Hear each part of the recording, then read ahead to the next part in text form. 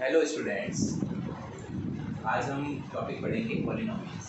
तो पॉलिनोमियल क्या होता है? पॉलिनोमियल पॉली जैसे नाम से पता चलता है, पॉलिनोमियल्स पॉलिनोमियल्स पॉली यानी मैनी, नोमियल्स यानी टर्म से है यहाँ पर, ठीक है। और वैसे नॉर्मल लैंग्वेज में अगर बोले तो पॉलिनोमियल की क्या डेफिनेशन हो सकती है? पॉलिनोमियल एक्चुअली ऐसा एक एल्जेब्रिक एक्सप्रेशंस है जो जिसकी जो टर्म्स है उनकी जो पावर है वो क्या होनी चाहिए? होल नंबर होनी चाहिए, ठीक है। अगर उनकी पावर होल नंबर है तब तो वो पॉलिनोमियल है, नहीं तो वो पॉलिनोमियल नहीं है, ठीक है। अब बात उठती है एल्जेब्रिक एक्सप्रेशंस क्या होता है। एल्जेब्रिक एक्सप्रेशंस यानी कि जिसके अंदर वेरिएबल भी हो और कॉन्स्टेंट भी हो, उनको मिलकर जो बनता है वो आपका क्या कहलाता है? एल्जेब्रिक एक्सप्रेशन कहलाता है। तो पहले आप लोगों का पुराना बेस क्लियर होना चाहिए कि ये चीज़ें होती क्या है। जैसे एल्जेब्रिक एक्सप्रेशंस के बारे में अगर हम बात करें, एल्जेब्रिक एक्सप्रेशंस की अगर हम बात करें तो एल्जेब्रिक एक्सप्रेशन है क्या? यानी जब वेरिएबल और कांस्टेंट मिलते हैं, जैसे कोई वेरिएबल, और वेरिएबल है क्या? वेरिएबल वो जैसे जिसके अंदर जैसे अल्फ़ाबेट यूज़ में आते हैं, जिसकी मल्टीप्लाई में अल्फ़ाबेट हो या अल्फ़ाबेट खुद हो, तो वो क्या कहलाएंगे? अल्फ़ाबेट। ये जो है स्पेस मेनली जो है एक्स वाई जेड जो यूज़ होता है वो वेरिएबल के लिए यूज़ होता है, ये वेरिएबल्स के लिए यूज़ होता है, ठीक है। कांस्टेंट में कैसे? जैसे कोई नंबर्स आ जाए, पॉजिटिव नंबर हो चाहे कोई नेगेटिव नंबर हो, ठीक है, ये जो सारे होते हैं वो कांस्टेंट कहलाते हैं। और अगर हम इन दोनों को ऐड करते हैं तो वो आपको क्या दे देता है? एक एल्जेब्रिक एक्सप्रेशन दे देता है। तो ये तो हुआ एल्जेब्रिक एक्सप्रेशन। और तो मैं डेफिनेशन जैसे कि आपको बताया, an algebraic expression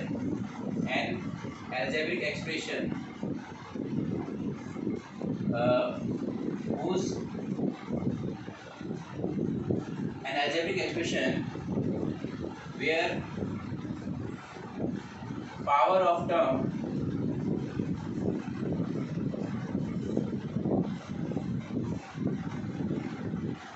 is always a whole number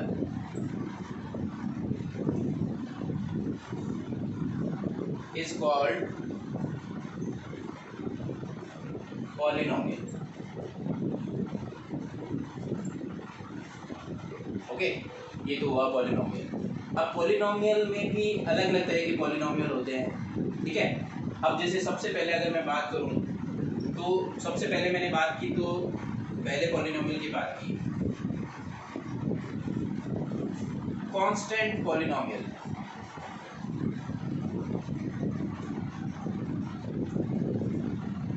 ऐसा पॉलिनोमियल जिसमें केवल कांस्टेंट वैल्यू ही हो, कोई भी पॉलिनोमियल जिसकी वैल्यू कांस्टेंट हो, कोई भी एक नंबर ही हो केवल, तो वो पॉलिनोमियल क्या कहलाएगा? कांस्टेंट पॉलिनोमियल कहलाएगा, ठीक है। ये हम टाइप्स पढ़ रहे हैं उसकी, types of polynomial.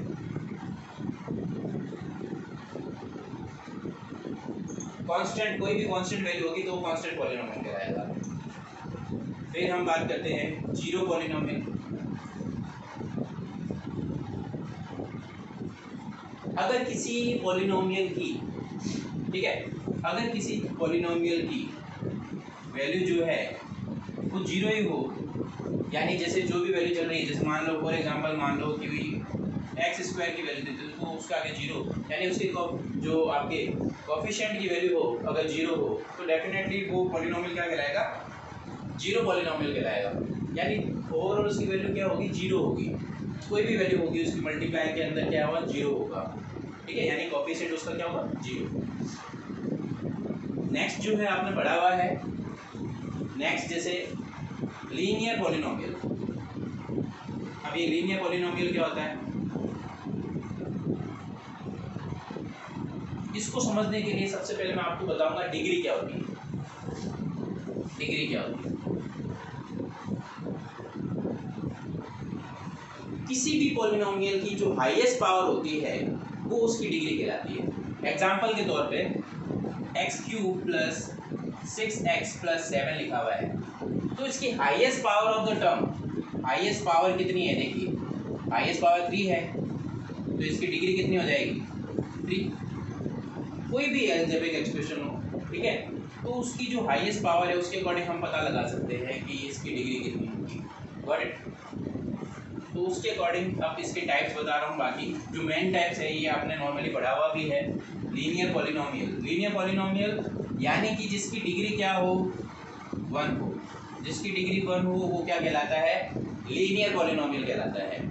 For example मान लो कोई नंबर है 2x + 5 या कोई नंबर है -3x + 7। ये सारे नंबर क्या है, इनकी डिग्री देखिए जरा ध्यान से, इसकी x की पावर कितनी है, पावर देखिए तो 1 है, इसकी भी पावर 1 है।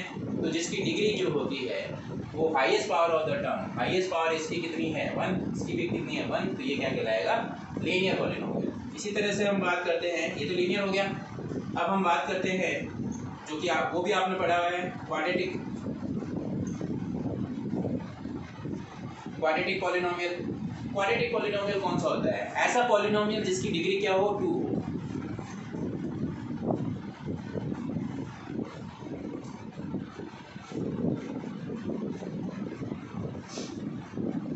जैसे 2x² + 5x + 7, तो इसमें हाईएस्ट पावर कितनी है, 2 है, तो ये क्या कहलाएगा, इसका क्वाड्रेटिक पॉलिनोमियल कहलाएगा। क्यों, क्योंकि इसकी हाईएस्ट पावर जो है, हाईएस्ट पावर यानी कि इसकी डिग्री कितनी है, 2 है। ठीक है, इतना हो गया। इसके बाद में हम लेते हैं एक और जिसका नाम है, क्वाड्रेटिक है तो अब हम लेंगे क्यूबिक पॉलिनोमियल। क्यूबिक पॉलिनोमियल वो पॉलिनोमियल होता है जिसकी डिग्री क्या होती है, 3 होती है। जैसे कि इसकी डिग्री 3 होगी। For example 3x³ - 7x² + 5x - 10, तो इसकी हाईएस्ट पावर कितनी है, 3, यानी डिग्री कितनी है, 3। तो ये कौन सा पॉलिनोमियल होगा, ये होगा क्यूबिक पॉलिनोमियल होगा। एक और पॉलिनोमियल होता है, वो होता है बाई क्वाड्रेटिक पॉलिनोमियल होता है। By quadratic,